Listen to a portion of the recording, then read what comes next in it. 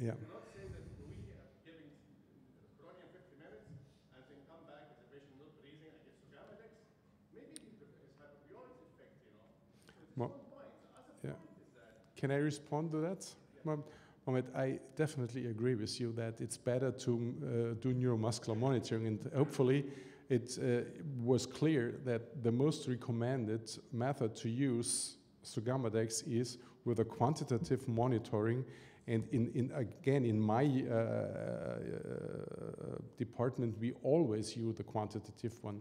But we have to accept that there are some studies that show that if you're following the 15 minutes rule and the breathing rule, then it's okay too. I would not recommend it, but...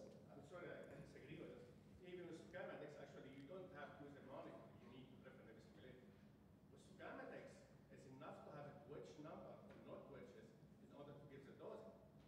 Monitors is better to be used neostigmine, not with Sugammadex. Okay, so this is the difference. The other issue in trying to say that every problem we're having in practice because of neostigmine, because of we're having problems with pulmonary complication, the patient is not adequate to reverse, etc. This is not totally true as well, because if we give neostigmine at the proper time, okay, we decrease the incidence of residual blockade. We're not going to prevent it completely, but still you have to have at least preferably stimulator, wait until you have 4 twitches, and give the dose of neostigmine. This is the recommendation, you know. Yep. Thank you. Thank you again for this comment too. I know the big discussion about the Grossi-Sundrup paper in the British Medical Journal, but discussion, yes or no, they have shown that neostigmine at the end of anesthesia in patients with a neuromuscular block are not improved by neostigmine. I can change the data. There is a big discussion, and I think we can complete that discussion for many, many hours. But at the end, new studies have to prove or to disapprove. You have to make a discrimination here. If you give neostigmine after 4 recovery, or you give neostigmine only for twitches, it's a big difference here. Okay, so you cannot mix all together wrong basket. Yeah. John Moss, sorry, you were next. Enjoyed your presentation. I think this issue that the FDA focused on biology is a red herring.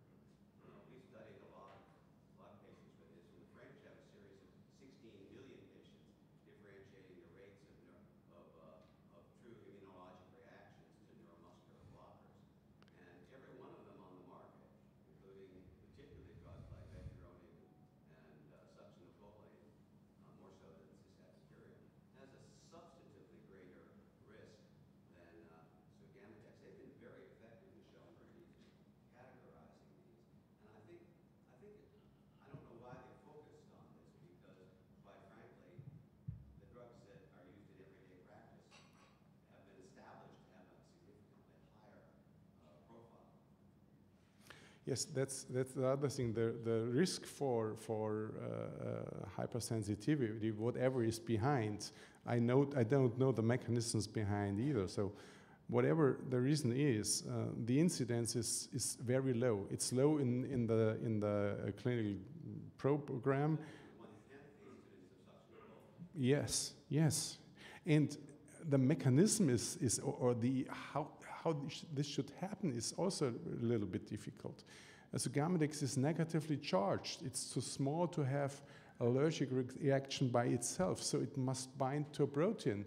We know that most proteins are also negatively charged, so I don't expect it by these principal considerations that Sugammadex is a candidate for a high rate of allergic reactions, but at the end, I'm not part of the FDA, of course, and I'm also not part of the study team that has to investigate that. I think it's very, very difficult to do that because you have to give it more and more times. Nobody knows how long the time must between the... I'm going to have just one last question. There are other macrocycles that bind rocuronium and pancuronium. I did a study in anesthesiology, I think it was in March, and they looked at a curcubural, and they cycled curcubural, which does, unlike Sugammadex, does not have any sulfur groups in it. And it binds rocuronium and pancuronium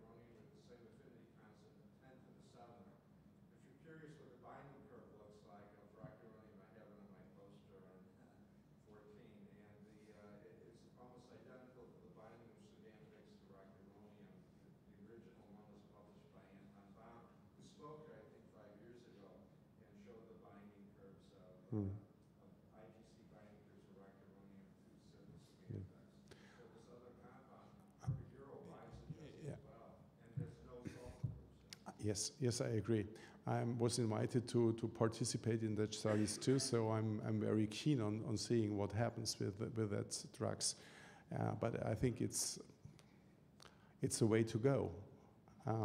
The opportunity of these drugs would be that they would not only work with rocuronium but also with cis-atracurium, and so I think it's a very interesting group of molecules, and at the end, hopefully, we will get the one that is